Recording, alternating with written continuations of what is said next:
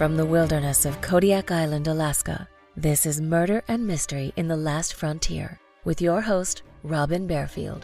In a land full of peril and vicious animals, humans are the most dangerous predators of all.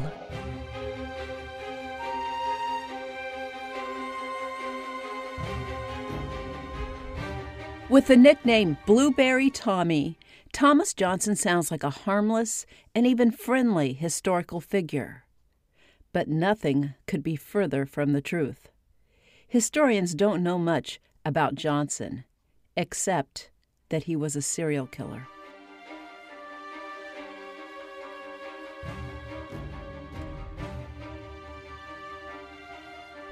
Welcome to Murder and Mystery in the Last Frontier. I'm your host, Robin Bearfield, and I'm broadcasting to you from the heart of the Kodiak National Wildlife Refuge on Kodiak Island in Alaska. For listeners in the Anchorage area, I have a book signing scheduled for May 27th, 2023 at Barnes & Noble from 1 to 5 p.m. If you have a chance, please stop by. I would love to meet you, and be sure to tell me you listen to this podcast.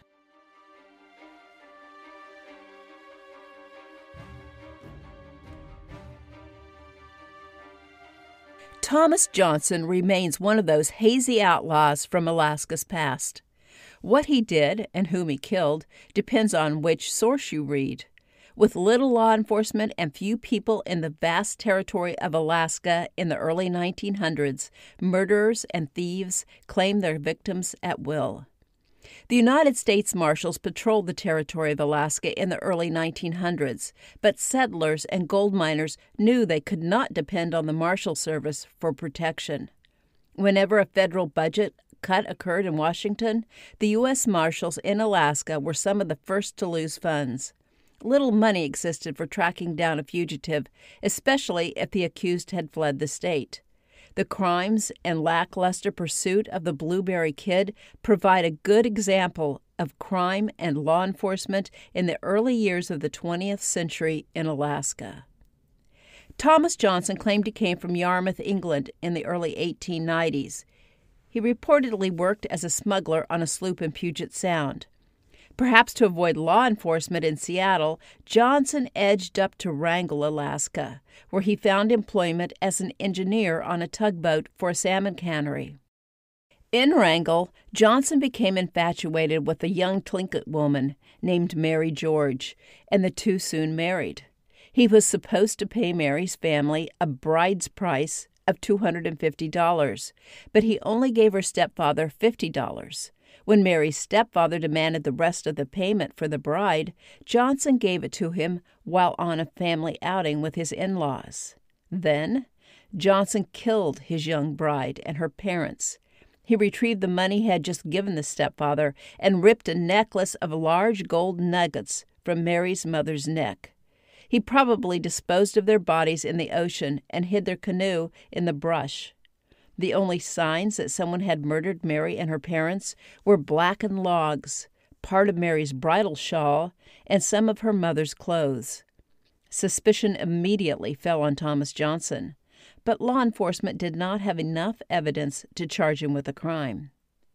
Johnson immediately left Wrangell after the murders and drifted to South America, where he worked on the Panama Canal project for a few years.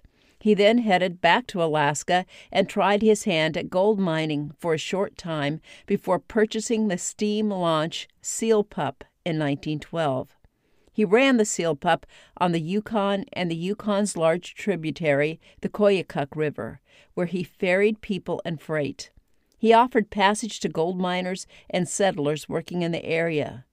But too often, his passengers vanished before they reached their final destination.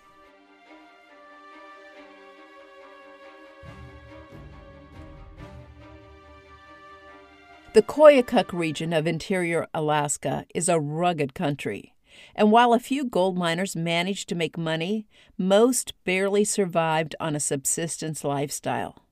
John Holmberg, known as Fiddler John, was the exception, but he worked hard to make his claim pay.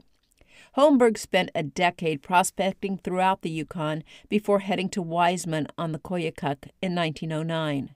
He staked a claim on the Hammond River and devoted the first winter to digging a shaft by himself through the nearly impenetrable permafrost until he reached bedrock. By then, the shaft was 150 feet deep.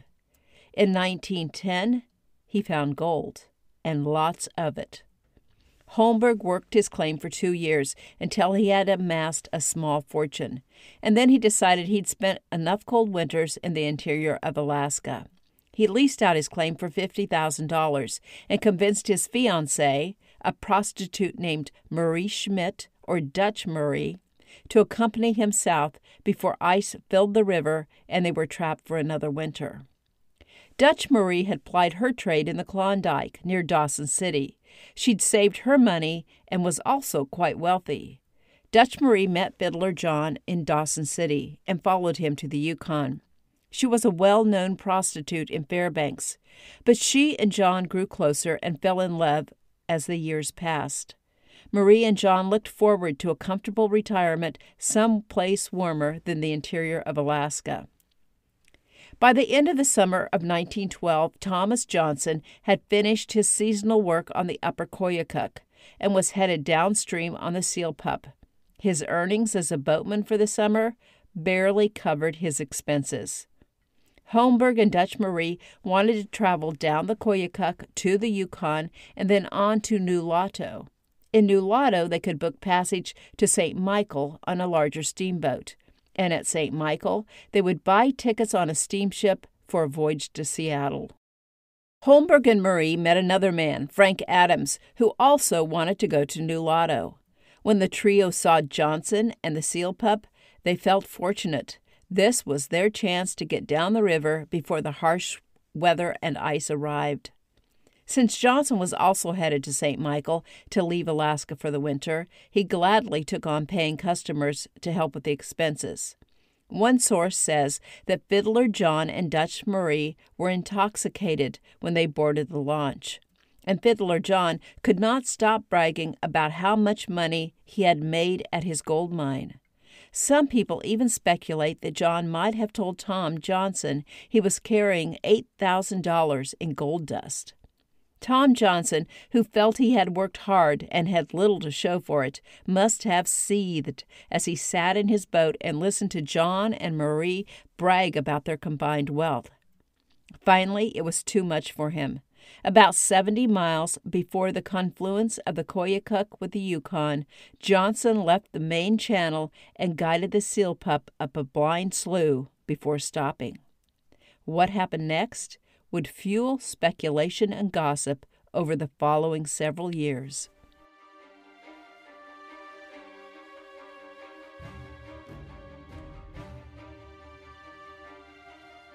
Let me take a short break. I want to thank Magic Mind, the sponsor for this episode of Murder and Mystery in the Last Frontier. Have you tried Magic Mind yet? If not, I highly recommend it.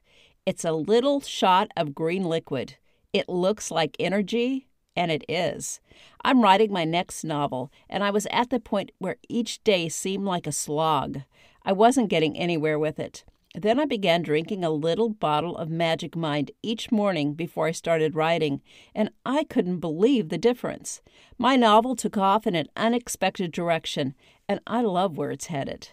After taking Magic Mind for a few days, I felt sharper, I had more energy, and most importantly for my writing, my focus improved dramatically. I love to sit down at my computer, forget about everything else in my world, and focus exclusively on what I'm writing or researching, and Magic Mind allows me to do that. Magic Mind is packed with brain-boosting nootropics, stress-busting adaptogens, and the natural energy boost from matcha. I'm so impressed with Magic Mind that I just signed up for a subscription for 30 bottles per month. If you want an energy infusion that lasts all day, give Magic Mind a try. The folks at Magic Mind created a great offer for me to share with you. Go to www.magicmind.co.co/murderandmystery. within the next 10 days and use the code Murder and Mystery to get 50% off of a subscription or 20% off of a one-time purchase of Magic Mind. Let me repeat. Go to www.magicmind.co, not .com, but .co/murder and mystery, MURDERANDMYSTERY, and use the code Murder and Mystery. That's all caps, MURDERANDMYSTERY. No spaces between the words. Go within the next 10 days and get 50% off of a subscription or 20% off of a one-time purchase of Magic Mind. And crank up your energy level and lower your stress. The links for Magic Mind and the code are in the show notes for this episode.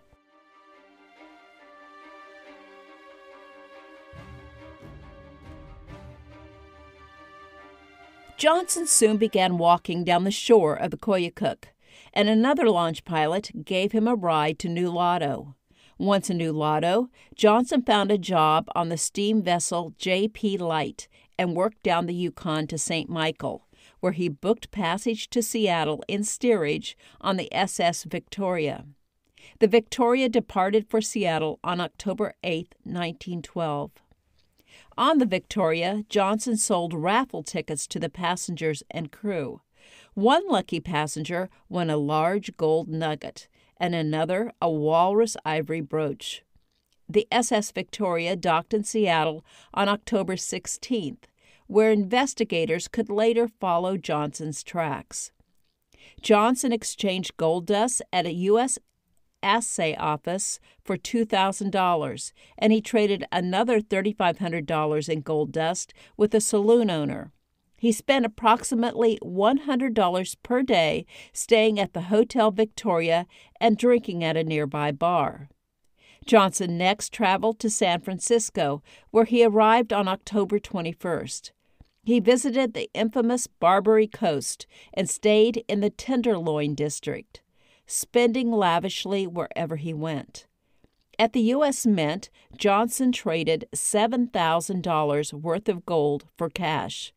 For a guy who'd only had a few $100s to his name at the end of the summer, his sudden wealth seemed suspicious to investigators when they later tracked his movements.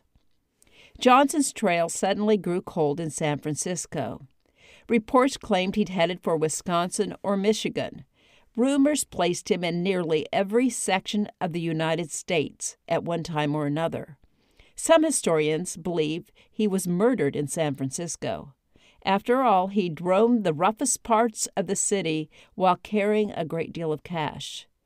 Meanwhile, nobody immediately missed Dutch Marie, Fiddler John, or Frank Adams. Adams's wife did not even notice her husband's absence until the following summer, when she began to wonder why she hadn't heard from him in several months. Around the same time, Deputy Marshal E.P. Heppenstall heard the musings of the locals, wondering why Holmberg had neglected his mining operation and the gold he reportedly had stashed at his claim. Heppenstall contacted U.S. Marshal Lewis Irwin in Fairbanks, and Irwin turned to Special Agent Joseph Warren at the Marshal's office in Seattle for assistance. Warren scoured Alaska steamship records and found that Johnson had purchased a ticket from St. Michael to Seattle for the fall of 1912. Warren tracked down other passengers and crew on the ship and ascertained that Johnson had traveled to San Francisco after spending a few days in Seattle. In the spring of 1913, Koyukon Athabascan villagers discovered the seal pup, scuttled in a slough on the Koyukuk River. Authorities did not make it to the region to question the villagers until a year later, and nearly 2 years after the suspected murders of Marie Schmidt, John Holmberg, and Frank Adams. Investigators searched the boat and found 2 Winchester rifles, a few personal items, and clothing. They found no sign of blood in the vessel and no clues to suggest Johnson had murdered his passengers. In the summer of 1914, Native Alaskans from another village found a woman's body. The body was a few hundred miles downstream from where Johnson had abandoned the seal pup. The villagers buried the badly decomposed body on the riverbank, and at this point, the story again gets hazy. Some accounts suggest the river flooded and washed away the grave, but other reports say water simply covered the grave. It is unclear whether investigators ever claimed the body and performed an autopsy or identified the corpse. Frank Adams had a $5,000 life insurance policy, but his wife could not collect the insurance until either someone found his body or the court declared him legally dead. In the summer of 1915, Deputy Marshal George Berg widened the search around where the villagers had discovered the seal pup, and he found human bones, Holmberg's eyeglasses, and a woman's clothing believed to have belonged to Dutch Marie. On August 3, 1915, an Alaska Territorial Grand Jury decided they had enough evidence to charge Thomas Johnson with the murders of Marie Schmidt, John Holmberg, and Frank Adams. Now all the marshals had to do was find and arrest Johnson.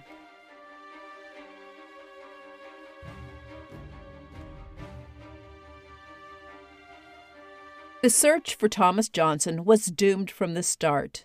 Johnson's trail went cold after he visited San Francisco in October 1912, and the U.S. Marshal Service did not put much effort into finding him. It seems as though everyone had nicknames in Alaska in the early 1900s, and authorities got confused while searching for someone they thought bore the nickname the Blueberry Kid. As it turned out, they found several men with that moniker, and they were following the wrong man. They finally determined the fugitive's nickname was Blueberry Tommy, not the Blueberry Kid.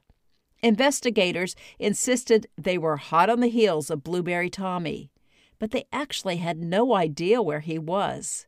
When the U.S. government withdrew federal funds from the investigation, the murder case grew cold. Settlers and prospectors understandably felt angry with the lax law enforcement presence in the territory of Alaska. Around the same time Thomas Johnson was killing prospectors for their gold, Ed Krause terrorized the Juneau area with his long string of murders of young men. Historians name Krause as Alaska's first serial killer, but Thomas Johnson could just as easily have claimed the dubious honor. A February 2, 1917 issue of the Daily Alaska Dispatch included an article titled, "Brutal Murders in Alaska Unpunished. Lack of Funds Handicaps Officers," an account of the Blueberry Kid first operated near Juneau. Incomplete list of murders in Alaska. The article lists the following unsolved murders and refers to Thomas Johnson as the Blueberry Kid. Dutch Marie Schmidt, John Holmberg, and Frank Adams were murdered on the Koyukuk. Blueberry Kid suspected. Mary George, Hans George, and Sikeen Mary George were murdered near Wrangell. Blueberry Kid suspected. Mr. Brown and W.S. Slayton disappeared from Ketchikan, last seen with the Blueberry Kid. Mr. Smith, mining engineer, A.J. Whittington, and Crockett of New York, taken from Juneau bound for Lituya Bay by the Blueberry Kid. Never heard from again. 2 men started down the Yukon River with the Blueberry Kid. Never heard from again. 2 men were taken up the Malus-Catchet River on the Seal Pup by the Blueberry Kid. Never heard from again. Mrs. Harp of Esther Creek brutally murdered in Fairbanks. No arrests. The article continues to list unsolved murders as well as several attributed to Ed Krause. Some of the people listed as missing could have left Alaska unnoticed. Still, considering how easily Johnson killed his young bride and her parents and murdered Dutch Marie, John Holmberg, and Frank Adams, he likely killed others. With no new evidence and no sign of Johnson, the murder case against him was closed in 1923. In 1938, a federal judge dropped all murder charges against Johnson. No one was ever punished for the murders of Schmidt, Holmberg, and Adams.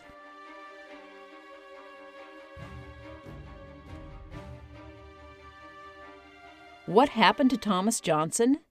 The reason the federal authorities could not find him was that they didn't look very hard. He could have moved to any part of the country or the world and leisurely spent the rest of the gold he stole from John Holmberg.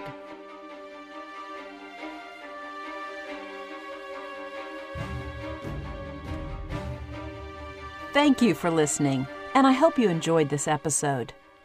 Thank you to my patrons for your support. Check out the show notes for more information on how you can support this podcast and unlock extra episodes by joining the Last Frontier Club.